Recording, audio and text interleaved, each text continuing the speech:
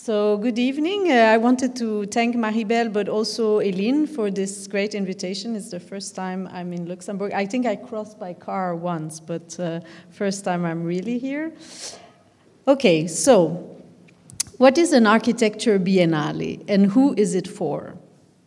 What differentiated these forms of display from all other architecture exhibitions?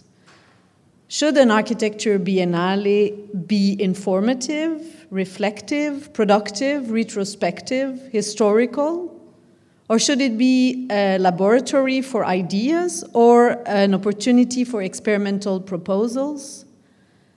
To try to answer these questions, my lecture today will unpack the prehistory and beginnings of the Venice Architecture Biennale and highlight the political aspects and the disciplinary tensions that lie behind such displays, before looking at the challenges posed by contemporary examples of architecture biennial and triennial. So as you see, I'm trying to do a lot tonight. Let's hope I'm not too long. The lecture is based on the research I have done, and Maribel showed 2 books. So the lecture I have done over the past 15 years, on the history and theory of architecture exhibition, and more particularly biennial. But it is also informed by my work as a curator. First, I did a small installation in the Monditalia exhibition at the 2014 Venice Biennale, and more recently co-curated the It's About Time, the main exhibition of the 10th International Architecture Biennale of Rotterdam last fall. So it's also very interesting to be on the other side of the fence. In other words, this lecture will also discuss how an architecture biennale can mobilize different methods of communication between showing the project and producing installations and atmospheres, while operating as spaces for experimentation as well as new economic and cultural agents. Exhibitions have been very important for the discipline of architecture since the 18th century. I'm sure you all know that. They created an audience by engaging professional and non-professional public.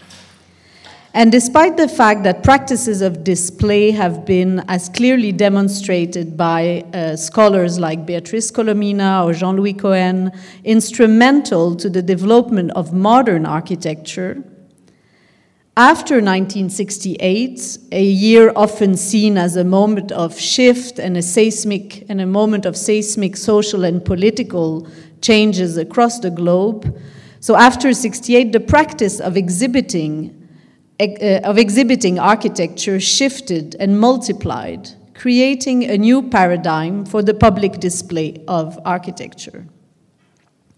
The Venice Biennale, also known as the mother of all the biennale, now holds a large-scale international architecture exhibition every other year. It used to be the even year, and now it's the odd year because of the pandemic.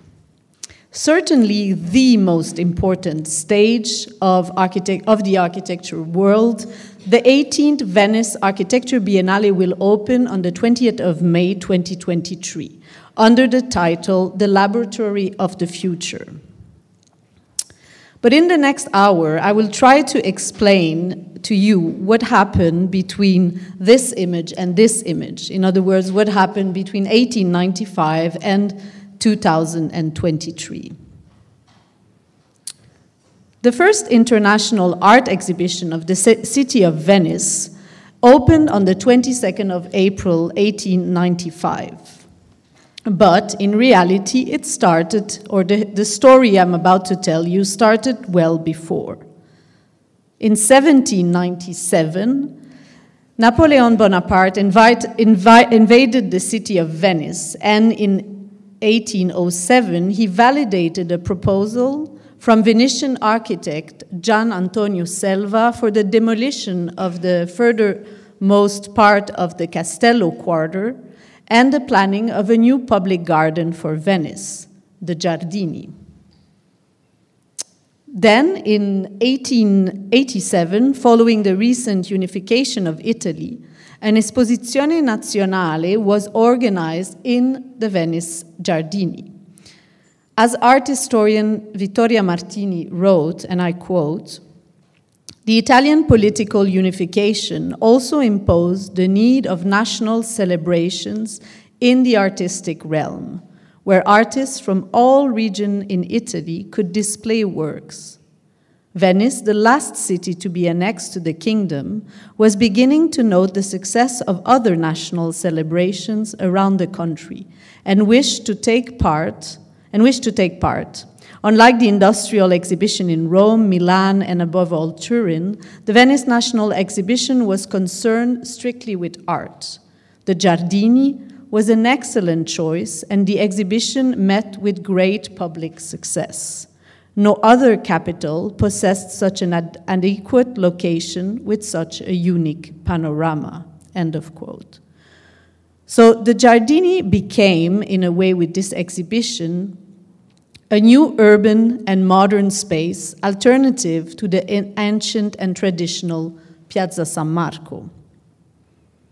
Following the success of the 1887 exhibition, a group of artists and intellectuals, including the then mayor of Venice, met at the Café Florian in Piazza San Marco to discuss the idea of creating a fixed expositional structure that would become a lasting tourist attraction for the city and would reinvigorate it on an economic level, aroused in a municipal context. It was also a way to, by the way, to attract tourists, something that we would think today Venice doesn't really have to worry about. But on April 19, 1893, the City Council of Venice passed a resolution that provided for the holding of a biannual international art exhibition, Esposizione Internazionale d'Arte della Città di Venezia, that would mark the silver wedding anniversary of King Umberto and Queen Margherita. The first goal of the exhibition was to bring foreign artists to Venice. And the first international exhibition was supposed to take place in 1894, but as we know, Italians are always late, so the exhibition only opened a year later in 1895. Today, the Biennale is a cultural institution with 5 different sector or section. I find it always hard in English, but in Italian is settore, so I translated by sector. So the art that starts in 1895, music started after in 1930, cinema in 1932, the famous Mostra del Cinema, theater in 1934, and then architecture only, as we will see today, in 1979, and finally dance 20 years later in 1999. Here you have a map of the famous Giardini. So it was the success of the first edition of the Art Biennale with more than 200,000 visitors in 1895 and more than 300,000 in 1899 that triggered the building of foreign pavilions since 1907. So pavilions which were added to the already existing central pavilion, which is the one you see. Well, the big one, you know, that then became the Italian pavilion and now is again a sort of central pavilion.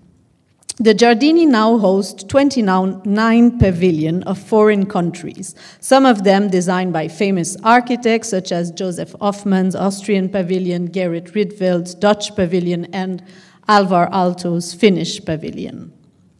By reproducing the universal exhibition's principle of pavilion nation, the Venice Biennale condensed and connected places and artistic production, as well as diverse ideas about nation and cultural identity in an exhibition context. By stated, the national pavilions were, and still are, completely independent from the administration of the Biennale. They operate as embassies to which the principle of extraterritoriality applies. The architecture and the work exhibited in each of the national pavilions are thus bound to the protection of the national identities. In other words, when you're in a pavilion, you are in a country. And there was an example a few years ago, the the Spanish pavilion made a sort of installation where you had to show your Spanish passport in order to enter the pavilion. What is now called the Architecture Biennale is in fact a very large exhibition of architecture, an event that since the 2000 has taken place every 2 years and includes one main exhibition by the director of the Biennale, partly in the Arsenale and partly in the central pavilion located in the Giardini, plus these 29 national pavilions in the Giardini and many others that are located either in the Arsenale after the main exhibition or in places scattered around the city of Venice. And the Luxembourg pavilion is somewhere in the Arsenale. I just remember today talking with someone. Okay, so now a little bit of the prehistory of the Venice Architecture Biennale. We start in 1968. But before talking about the arrival of architecture at the Venice Biennale, I need to mention another cultural institution, a cousin, the Triennale di Milano, an institution that existed since 1923, and it was first called the Biennale of Decorative Arts of the city of Monza, and then was moved to Milan and started to have this frequency every 3 years, so this Triennale. From the 1940s to the 1960s, the Triennale was the reference in terms of great exhibitions of design, architecture, and urban planning. But the 1964 edition of the Triennale, the 13th, for which architect Vittorio Gregotti and writer Umberto Eco chosen the unconventional theme of leisure and free time, tempo libero in Italian, and so they wanted to talk about free time and its links with the world of architecture, the arts, technology, and production. So this exhibition had sparked a series of critique, the public deploring the overly abstract and uncommunicative aspect of the exhibition.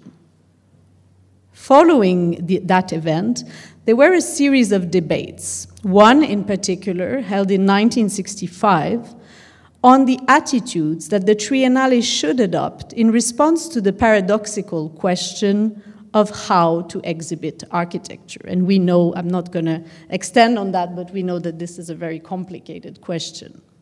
Whoops. The debate was opposing the members of an old guard to those of a new and younger generation. In particular, two voices polarized the Italian architectural scene at the time. Aldo Rossi, then 34 on the left, and Giancarlo De Carlo, then 46 at the time, here on the right. The debate was between, on the one hand, the idea of, on the one hand, a realistic attitude on the awareness of architecture as an autonomous language made of forms extracted from reality. So Rossi, that was of this idea of realistic attitude, wanted to use the instruments specific to architecture, so the drawing, the models, etc., in order to communicate the project. Rossi, in other words, was an advocate of disciplinary autonomy. But on the other hand, you had Giancarlo De Carlo, who defended a more theoretical position, close to the ideas of Team 10, and which perceived architecture as a conceptual grid, called to put order in human activities by establishing systems of relationships and needs by means of facilities. So De Carlo, in other words, was advocating for a more multidisciplinary spatial approach. So these two visions were kind of in conflict. And then eventually, De Carlo won the battle. The 14th Milan Triennale opened, or was due to open, on 30th of May 1968. The title was Il Grande Numero, the large number, and it referred to the anxiety linked to the loss of individuality with the birth of created by the birth of globalization. Problems of the modern society in its relation to modes of production, rapid urbanization, collective mobility and communication, as well to the organization of the territory. The exhibition wanted to respond to an increasingly deep social and cultural crisis by representing not only the optimism of the economic boom and the post-war consumer society, but also the concerns of the individual lost in a nascent globalization. But on the day of the opening, the Triennale was taken over by demonstrators. Giancarlo De Carlo tried to address these demonstrators, and after a brief exchange with them, De Carlo asked the president of the Triennale to open the door to the crowds. Once students and artists entered the palace, the Palazzo dell'Arte, they formed an assembly and began to occupy the exhibition, forcing it to close. It was not a direct criticism of the exhibition itself, but rather a protest against the bourgeois society that was behind it. De Carlo said, and I quote, it can be said with bitterness that the need to organize an exhibition on large numbers has been relentlessly demonstrated by those who destroyed it, end of quote. Therefore, from 1968, the exhibition can be seen not only as a series of events, but also as a project in its own right, and demonstrating being, the demonstration being part of this project in a way. A few weeks later, the Venice Art Biennial, like many other institutions in '68, faced a crisis that resulted also in activism. The protest included calls for renewing exhibition practices and the system of values which they were founded on.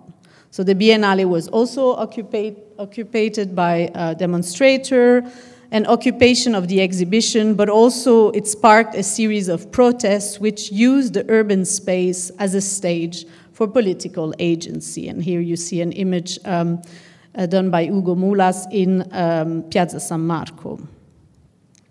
So this is what happened in '68. Then a few years later, in 1973, after 5 years of instability, the Triennale reopens again, and this time it's Rossi who has the chance to do his exhibition. So the exhibition is titled Architettura Città, and here you see all the participants of this exhibition. It also includes a lot of exchange with the scene of the United States. And it was an exhibition that really explored the relationship between project and the city. It was exhibiting intervention projects for cities such as Berlin, Rome, Barcelona, Venezia, Zurich, Naples, etc. But most importantly, the exhibition proposed a return to a rational methodology characterized by a deep understanding of architecture's internal building logic. It led to a new understanding of architecture as a discipline that existed both within and against political power. So as you see, it was really maps and drawings and large models that were exhibited, really representing the project, the architectural project. In 1968, the Venice Biennale was, like the Milan Triennale a few weeks earlier, attacked by demonstrators, aiming to reevaluate the Italian art institution that was seen as too elitist and remote from people's daily concerns. This forced a complete reform of the institution, which would eventually lead to the adoption of a new law in 1973. And here on this image, you see the new president of the Biennale at the time, Carlo Ripadimeana. I will come back on him later.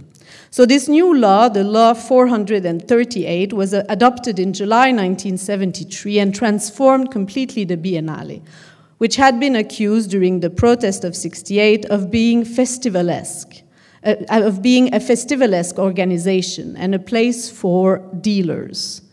The mission statement of the new statute became, the Venice Biennale is a democratically organized institute which aims to ensure total freedom of ideas and expressive forms in order to promote permanent activities and organize international events for the documentation, knowledge, critique, research, and experimentation in the field of arts.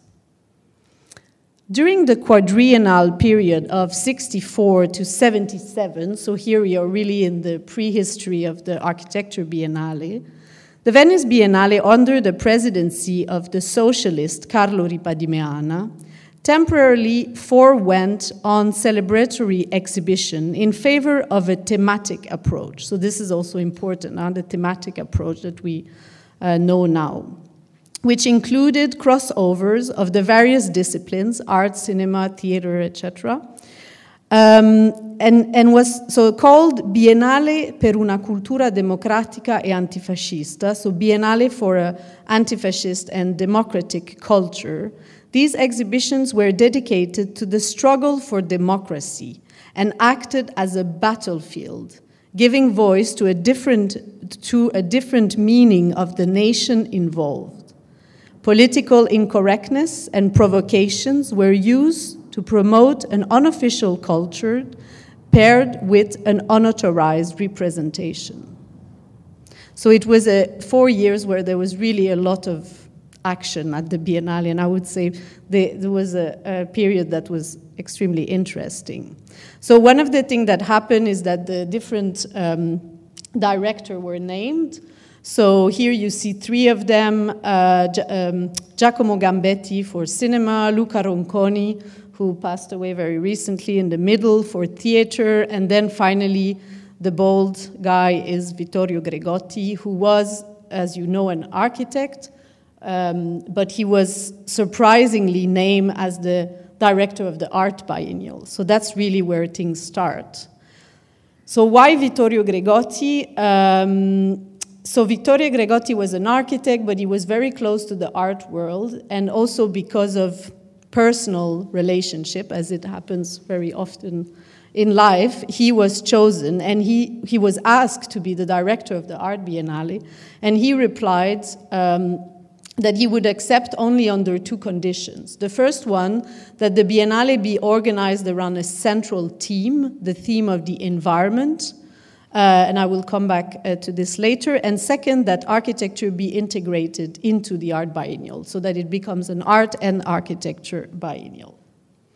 So, okay, his name in 74, then 75 arrived, and Gregotti started by a series of initiative and experiments. So those were not really a biennial, they were like small initiatives that were undertook in Venice and beyond, bringing the activities of the Biennale on the territory and as far as the terraferma, as the, what do you say in English, like outside Venice, and really he was really trying to sort of involve the Venetian and the local population.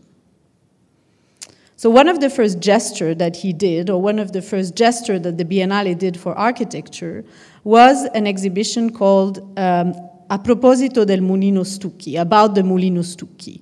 And that was in 1975. So the Biennale organized an international competition by invitation to prefigure the possibility of a creative reuse of this neo-Gothic Mulino Stucchi that you see here. It was a by then disused floor mill built between 1884 and 1895 on the western end of the Giudecca Island. So if you have been to Venice, it's now a Hilton hotel, but it's a very impressive building. So more than the production of real architecture project, this competition wanted to trigger a process that can draw general consideration on the relationship between collective creativity and the image of the city. Therefore, it was not reserved to a particular category of cultural operators or to architects, but was also open to a lot of visual artists. So this is really a time where at the Biennale there was a lot of interaction between art and architecture. The products of the competition were later presented in an exhibition and associated publication and were judged by not only a jury of experts, but very importantly by inhabitants of Venice. So if some critiques claim that the exhibition presented to the population as a concrete recovery operation for the old factory, turned into a sterile and evasive intellectualist operation. So some people, these projects were, a lot of them were not really concrete or realistic. They were a bit artistic and for some too intellectual. Nevertheless, it helped saving the building, who is now still standing. So the Biennale in this case had a real impact on the architecture of Venice. And what perhaps distinguishes this example, the exhibition was highly speculative and artistic, as I said, but it also raised awareness in documenting this building and saving it. And just quickly, I'm going to pass quickly on this, but it was presented then, the exhibition, they wanted to present it in the Mulino Stucchi, which would also add sort of layer to exhibiting architecture. But for some reason, the access was refused, so it was presented in the Magazzini del Sale on the other side of the Giudecca, but that also was a building that was supposed to be demolished. So here again, the Biennale helped saving another part of Venice.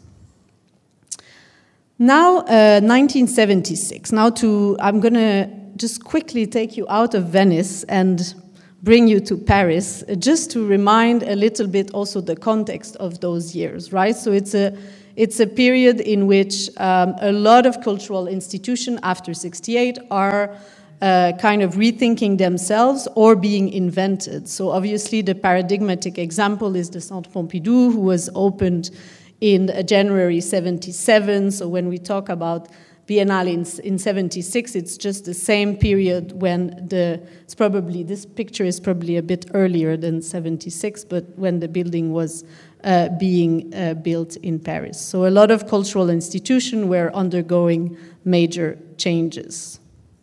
And in 1976, Gregotti organized, so this is when he organized really his first big Biennale, so the 37th International Exhibition of Art and Architecture, and actually it's the 37th exhibition of art, but it's the first and only exhibition of art and architecture, under the theme Ambiente Arte, or in English it would translate that as environment art. But we have to think that environment is not in the sense of sustainability. It's really in the sense of the environment that is around us. So I found this nice review from the New York Times at the time. So I'm just going to read a very short extract. So Venice. Postponed for a month due to the Italian elections, the Venice Biennale opened last Sunday, the first Biennale since political demonstrations in St. Mark's Squares against the Biennale of the Buses closed the show in 1972. Since then, the pavilions have become dilapidated and overgrown, their windows smashed, their walls peeling. Many thought the big show would never take place again. Some found it an anachronism anyway, with its national pavilions dotted around Venice's leafy public gardens like so many miniature embassies. The United States' tiny Monticello, Britain's neo-Palladian colonial, Germany's stripped Third Reich classical, the Soviet Union's pre-1917 Russian Orthodox. So Ambiente Arte was really interesting because it's not only an exhibition of art and architecture, but it's really a case where the Biennale was in a way framed by architecture. Ambiente Arte was an active exhibition where the concept of space took a precise meaning. Space and spectators were the absolute protagonist of the show. So here you see, for example, the exhibition by Greek artist Yannis Kounelis, where he put basically horses in the Biennale. So it was really about how in the art the relation between the work of art and the surrounding space was growing and how it was changing.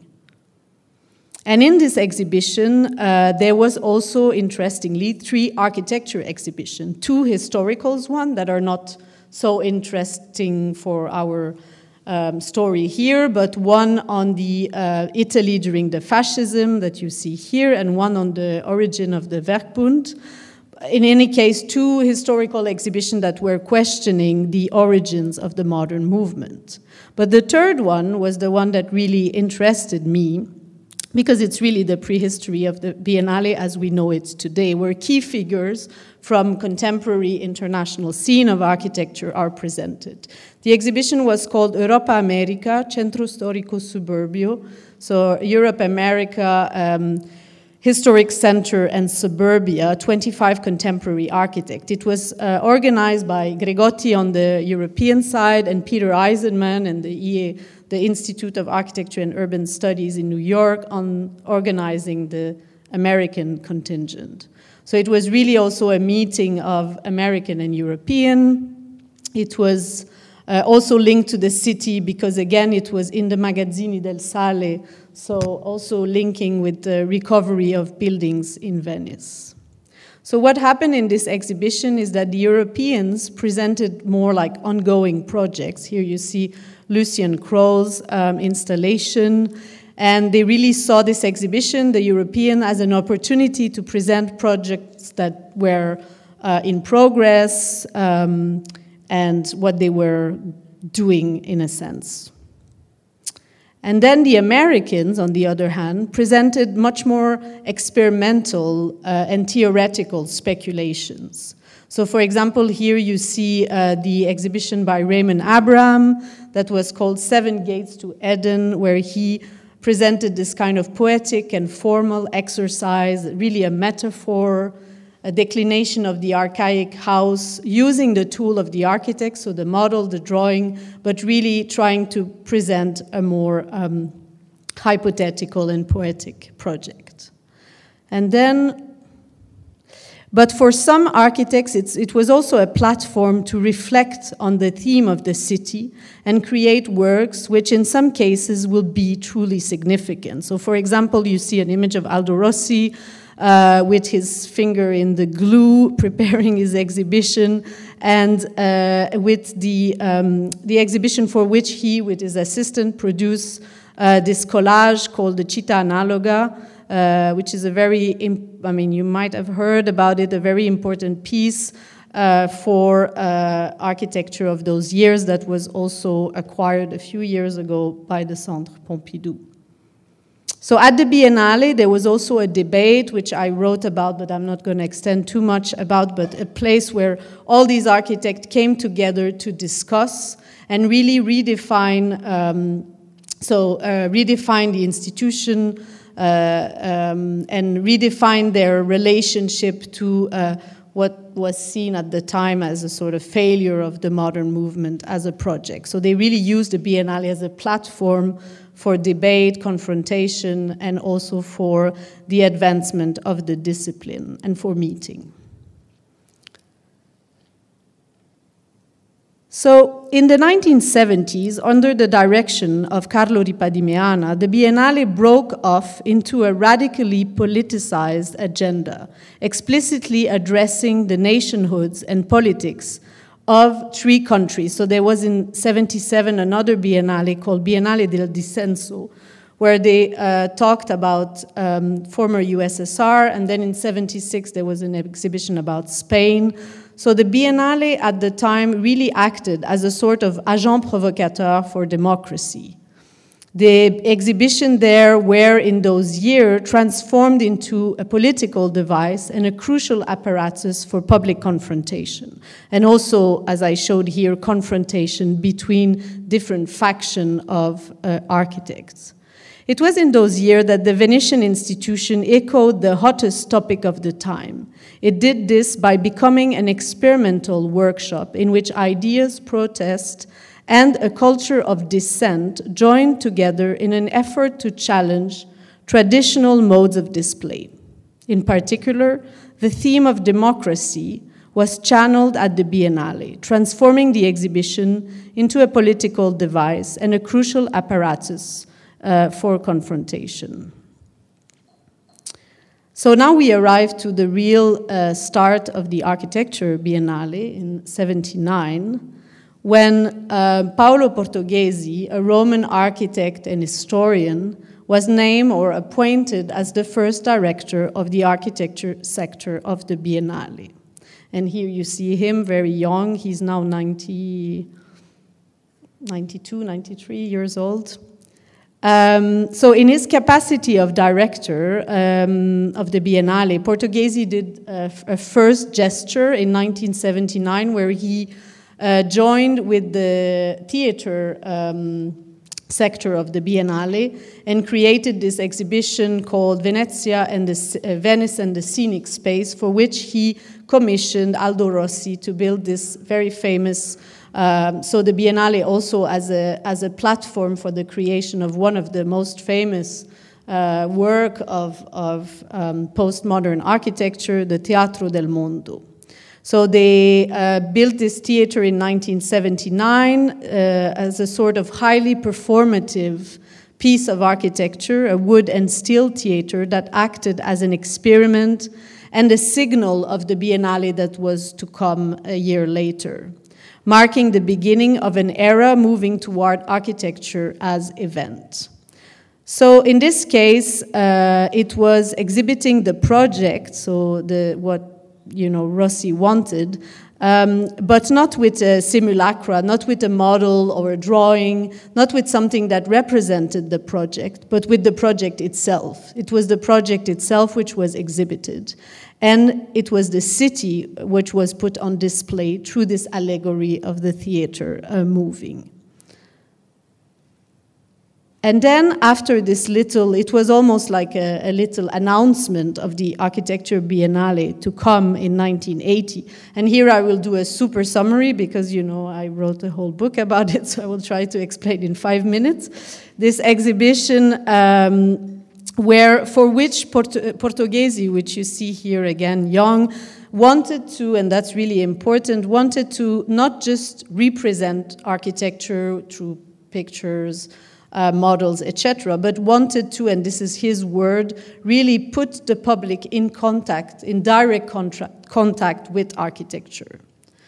And I like this image because you see behind him one of the facade of the real scale facade of the exhibition, but you also see the little models that they built from the drawings that were sent by the architect before building the real thing. So you see also what is normally exhibited in an architecture exhibition.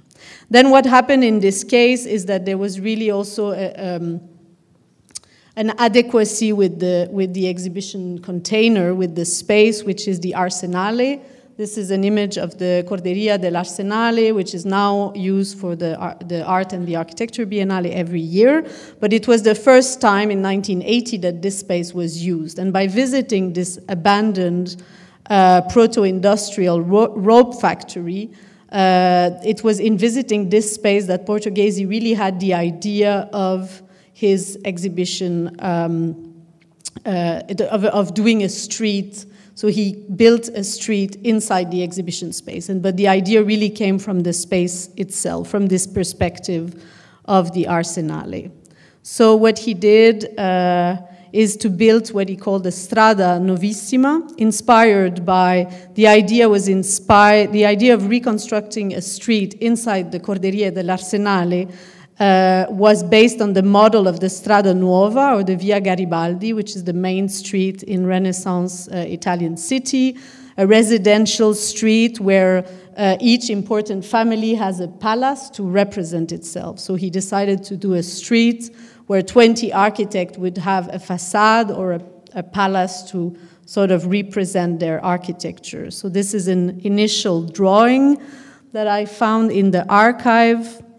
So the idea was to build giant model and to create an immersive space that would put the public, as he said, really in contact with architecture.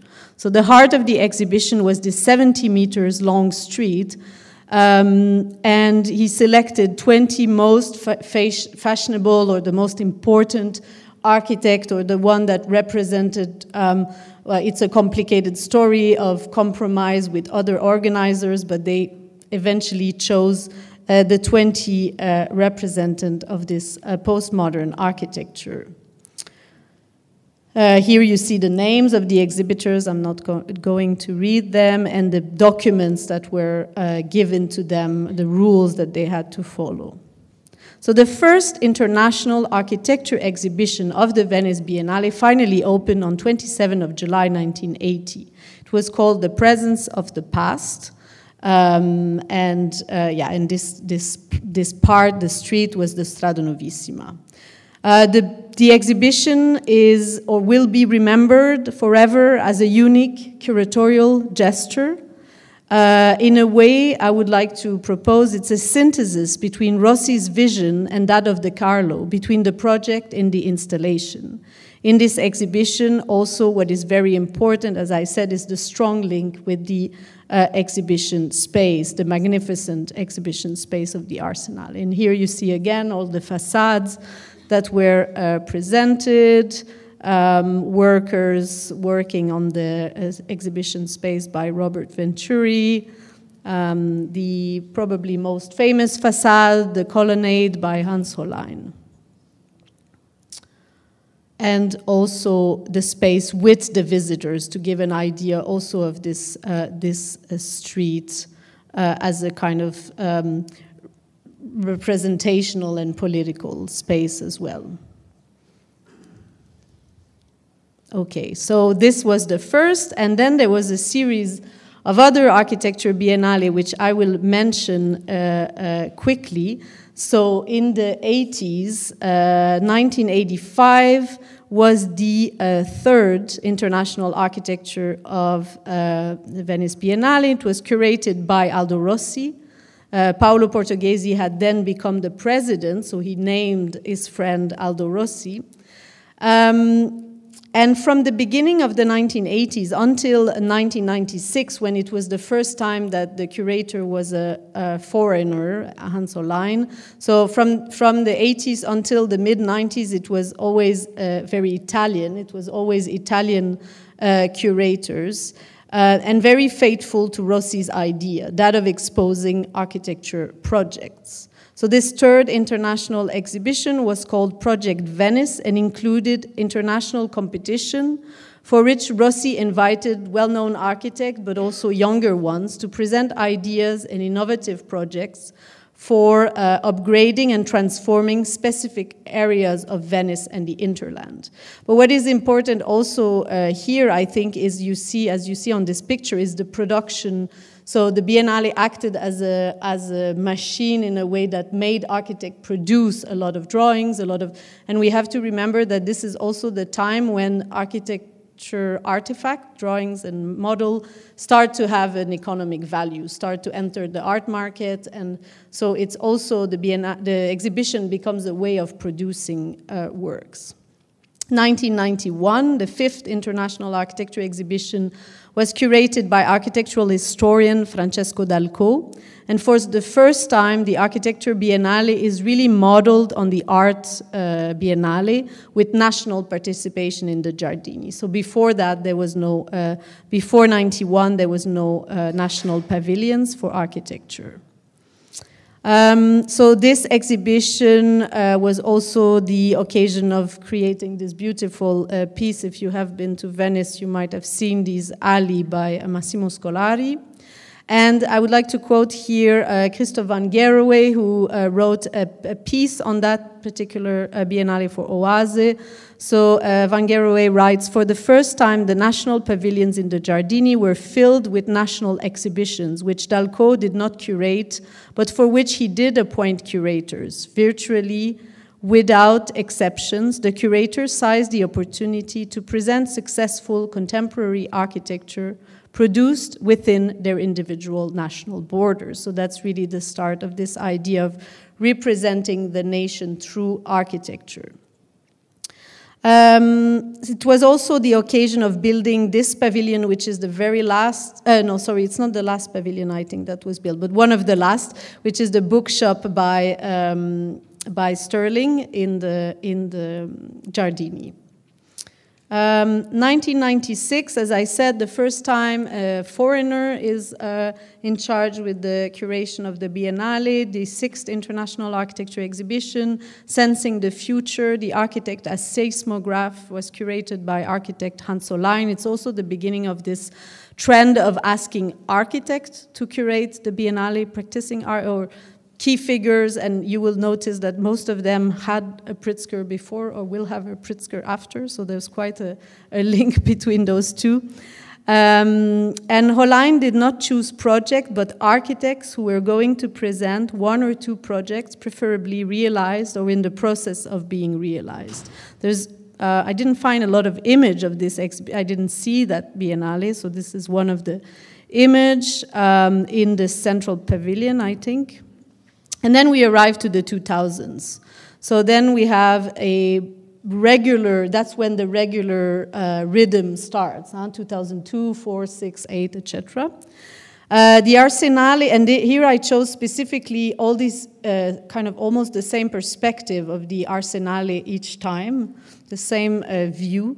The Arsenale is a very particular exhibition space, and we can see this space as a palimpsest where the different exhibitions of the Biennale are printed year after year from the 2000s. The Biennale becomes a private institution at that time and takes its cruising rhythm. The exhibition becomes really a biannual, and we have a real alternation between art and architecture. So 1 year it's art, 1 year it's architecture. It's also at that time that Paolo Baratta becomes president of the Biennale, and Baratta will be the longest ever president. So he was president, he's not anymore, but it's quite recent. So since the early 2000s, and with a short interruption between 2004 and 2006, and then until very recently. So what characterizes these years is the theme, this idea of having a theme, or I would say rather a slogan, that is not always very significant, if you think about the title of the last Biennale, in terms of message, but they still, therefore they report on the modern architectural culture and celebrate the star system, as I say, the link also with the Pritzker. And until 2008, we stick very much with the idea of Rossi to show project. We use the tools of the architect and then of the urban planner in 2006 to show what is going on in the discipline. So now I will just pass very quickly, but in 2002, Next, curated by Dejan Sojic, an English critic. Then in 2004, Metamorph, curated by Kurt Foster. Then a bit of an oddity, 2006, Cities, Architecture and Society, curated by Ricky Burdett, who was really a sort of exhibition about urbanism. And 2008, Out There, Architecture Without Building, Aaron Betsky.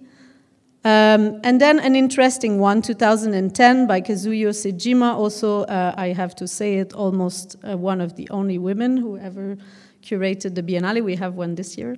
So the Japanese architect Kazuyo Sejima, her exhibition was called People Meet in Architecture, so also a title that I don't find particularly inspiring, but what was very interesting, I think, in this exhibition was, again, the relationship between art and architecture was quite present.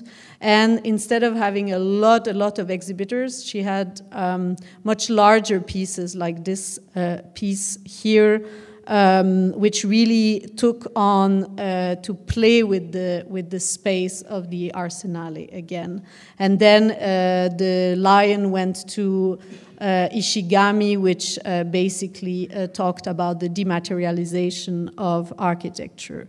And then, obviously, 2014, with Rem Koolhaas, Elements of Architecture, that really for many people represented a turning point, a break, where it was not so much big figure of architecture who were presented. Some people kind of ironically said that the only star was Rem himself, but anyway, there was another idea of really yeah, not having big names, but having more a biennale that was focused on research and using the biennale as a platform for research.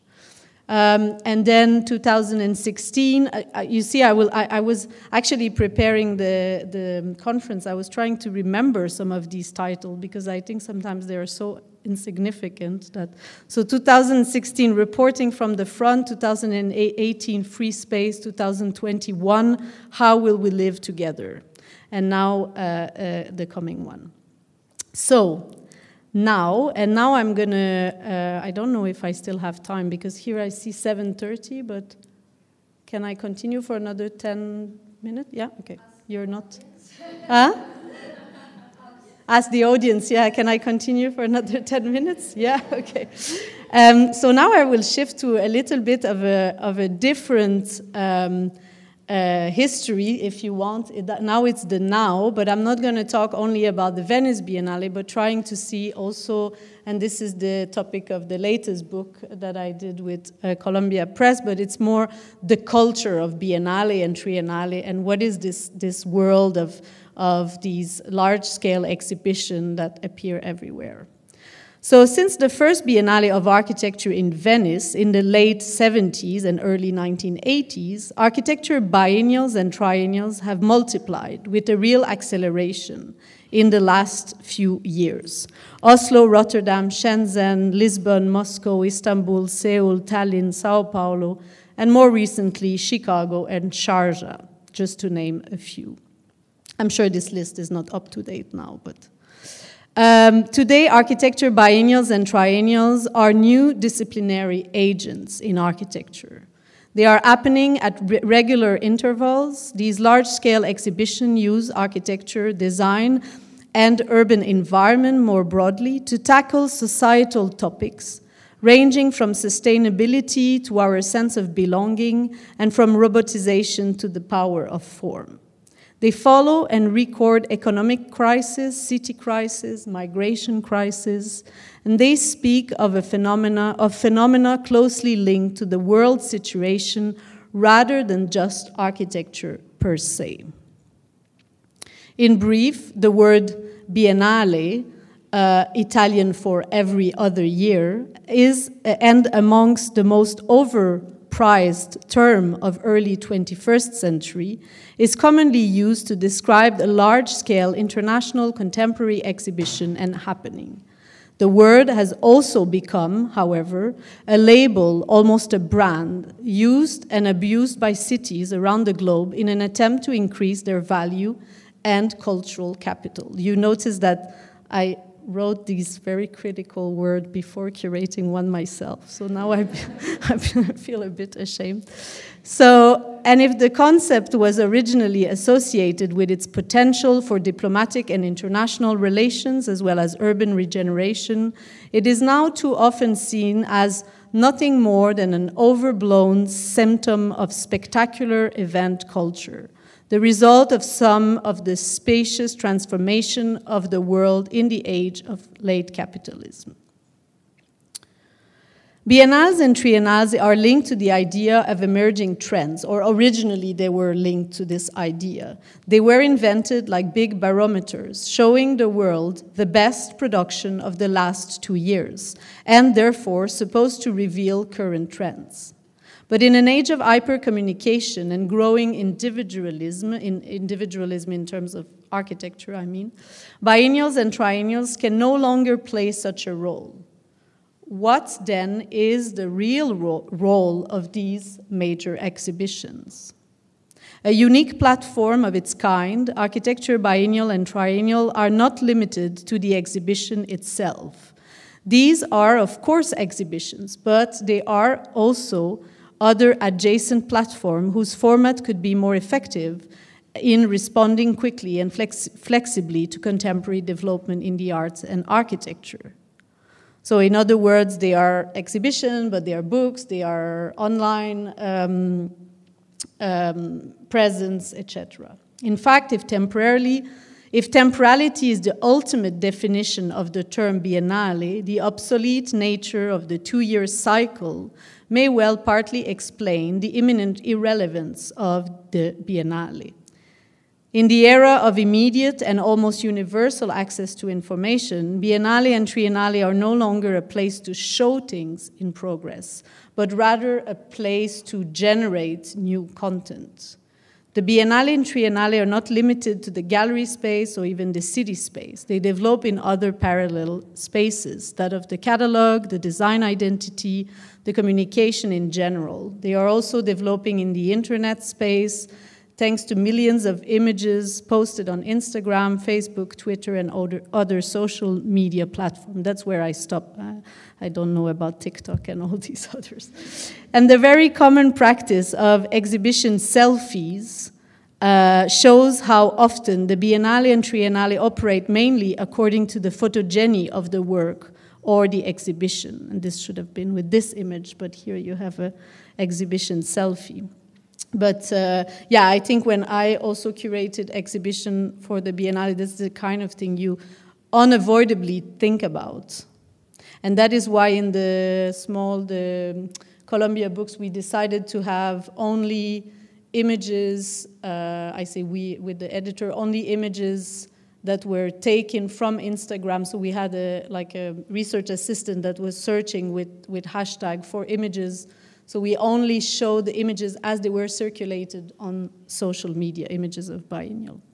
Biennials and triennial expand also in the urban territory. They reshape the network of cultural spaces and institutions.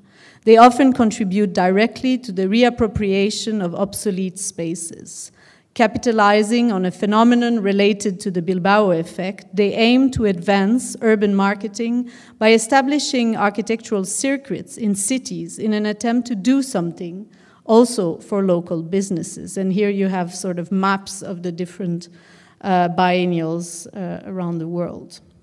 In Venice, the Biennale is now the occasion to put the magnificent space of the Arsenale on display every year, not just for the eyes of the Venetian public, but also to the international visitors. And the contact between the exhibition of the Biennale and the architecture of the Laguna goes far beyond the Arsenale, because as you know, it grows bigger and bigger every year and uses a plethora of disused spaces like palazzi and churches in Venice. So it really sort of interwaves the exhibition with the city fabric. But there are other examples. For example, in Lisbon, the Architecture Triennale has its headquarters in a former high school that was given to them by the city. The building was falling apart, and the Triennale had the task, if they would take the space, to ultimately renovate the building. So instead of aiming at just an exhibition that would happen every 3 years, they also have a sort of permanent trace in the city and a permanent impact. Then this is an image of Manifesta, which I took in my book. I know it's not really a Biennale, but I thought in this case the Manifesta 12 in Palermo was really, it was also curated by architect and really had a sort of mix of art and architecture and the city. So sometimes Biennale and Triennale, through performative intervention, mixed art and architecture and become the real catalyst for a city's renewal, creating in a way a new image for the city. The case of Manifesta 12 in Palermo, which was the occasion of a very serious research on and into the city, has been cited over and over in the past years. In Manifesta 12, the project was the city itself, a particularly successful imbrication between the city and the exhibition, not just because it included a number of interventions in the city, but also because the city was really the script of the whole exhibition, and more specifically, what the city represented in the context of globalization. Performativity was the modus operandi, and it was difficult to register where the exhibition stopped and where the city started, or the other way around. In Chicago, the Chicago Biennale, created in 2015, so one of the latest, is also an example in which the politicians were very strongly engaged in the cultural policies. The event gave new life to the Chicago Cultural Center, a historic building created in 1897 and located right in downtown, in the middle of downtown. From the start, and this is a quote by Sarah Herda, who was the first artistic director and really the initiator of this biennale, said in an interview, "From the start we had the idea that the city was the site, that the cultural center was the hub or the main node of a network, but that we really wanted to be integrated into the city. And when they are strongly anchored in city, biennials and triennials activate notions of civic responsibility, while the architects become a social and political, or architecture become a social and political instrument." A very interesting example of this is here the Stateless Embassy by artist Jonas Stahl. So in 2016, in the frame of the Oslo Architecture Triennale, after belonging, artist Jonas Stahl conceived and designed the new World Embassy, a stateless embassy developed by the Kurdish community and the autonomous region of Rojava, northern Syria. So this was built inside the Rådhuset, the Hotel de Ville, the City Hall, thank you, of Oslo. The embassy proposed a space in which to discuss the ideal of stateless democracy. It brought together different groups who were trying not to limit their democratic systems and communities to the boundaries of the nation state. Questions of identity, autonomy, diplomacy, and political representation were tackled by the embassy project, and all connected to the struggle and ideas developed by the autonomous region of Rojava. By reframing not only the beautiful and highly symbolic space of Oslo Rådhuset, but also reframing the space of the Kurdish community within the Norwegian society, Jonas Stahl proposed here a very poetic superimposition of space and discourse, power and discipline, and that was, let's say, prompt or completely due to an architecture triennial. So with the I'm almost finished. With the proliferation of biennials and triennials, art and design exhibition, we have also witnessed the emergence of a new form of actor in architecture, the architecture and design curator.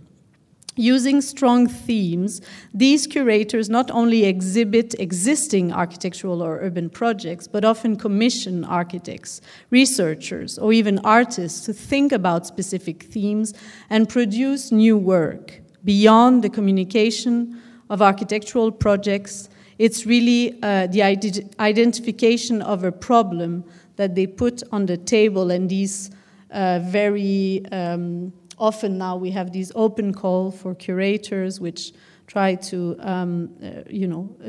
fish for the best ideas.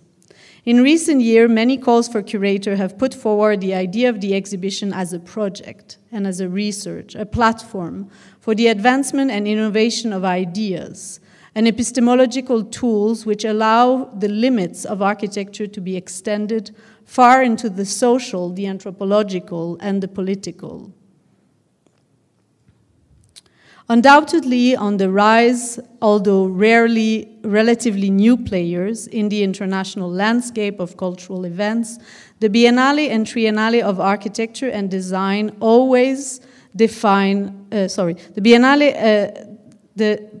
and Triennale of Architecture and Design always define their limits while testing the points of friction and possible productive encounter with local communities. So this is something I also forgot to mention with Venice, but especially in a place like Venice, the tension between the local and the global is really important because it's such a local and small place, yet it's also an international scene when the Biennale arrives.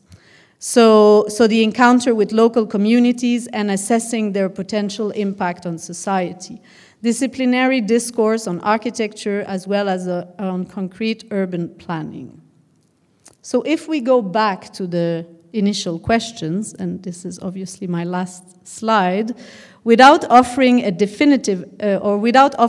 definitive answers to those questions, we can say that an Architecture Biennale is more than just an exhibition.